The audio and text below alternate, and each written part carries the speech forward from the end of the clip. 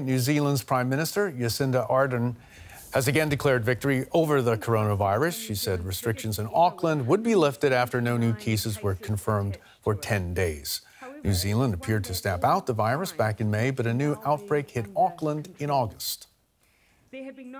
And Iceland has introduced new restrictions following a spike in infections there. The latest wave of infections is thought to be much higher than earlier this year. Bars, clubs, and gyms all shut down. Gatherings of more than 20 people now banned.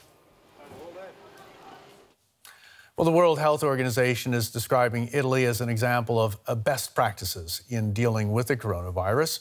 WHO officials are praising government policies and the discipline shown by the Italian public. DW's Georg Mathis has been to Milan to find out how a city once at the epicenter of that country's outbreak is coping now. She lived through the Spanish flu, the two world wars, and now she survived COVID-19. Fatima Negrini is 108 years old. During the first wave of the coronavirus in Italy, she watched many friends in her nursing home die. I've been through so many things in my life and I'm still here. It looks as if Jesus Christ doesn't want me. Care homes were hard hit in the early stages of the pandemic, when Milan was at the epicenter of the outbreak. More than half of the 33,000 lives lost to COVID-19 in Italy were here, in the city and the surrounding Lombardy region. Wanda Gatti, a volunteer with the White Cross, provided emergency support during the most acute stage of the crisis. She captured some impressions of the chaos on her phone. We lived in a very traumatic experience, like a tsunami, something that at the moment arrived and changed completely everything. So from that moment, we changed our behavior, our approach to the life.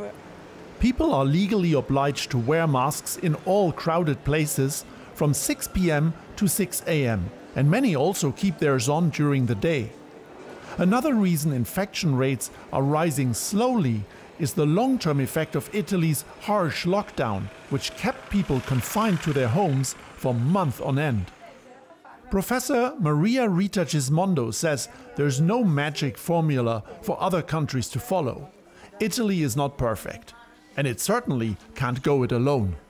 I think an important thing is to think at the European health, to have the same protocol of therapy, the same to exchange experiences, the same quarantine, not just the localized health, but European strategy to face the viruses.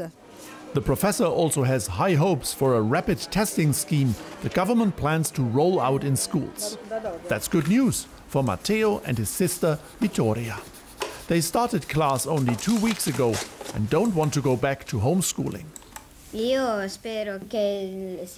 I hope we can soon take off the masks and get a bit closer to each other without having to keep our distance all the time. Senza dover stare sempre con 1 metro di distanza e così. This cemetery is a bitter reminder of Milan's collective trauma. The 128 people laid to rest here were brought here from overcrowded hospitals and morgues. Relatives who may not have been able to claim bodies because of the tough quarantine restrictions or because they were sick themselves can move their loved ones from here to other parts of the cemetery within a period of 2 years for sanitary reasons. March and April 2020 changed the north of Italy forever. Though public support for ongoing restriction remains high, many now fear the approaching winter. And we have some breaking news coming in. European Commission President Ursula von der Leyen says she is self-isolating until Tuesday after she attended a meeting with someone who tested positive for coronavirus. She said she tested negative last Thursday, but would be testing again today. And we'll have more details as they come in. Let's get you up to speed now on some of the other developments in the pandemic. New York Mayor Bill de Blasio is seeking to close all non-essential businesses and schools in 9 neighborhoods that have been identified as virus clusters. Up to 500,000 people could be affected by the proposed shutdown. The French capital, Paris, is being placed on maximum alert for 2 weeks to curb a new rise in infections there. Bars will remain closed. Restaurants will have to implement stricter sanitary protocols. The new measures take effect Tuesday. In the Philippines, some 25 million students have started classes at home.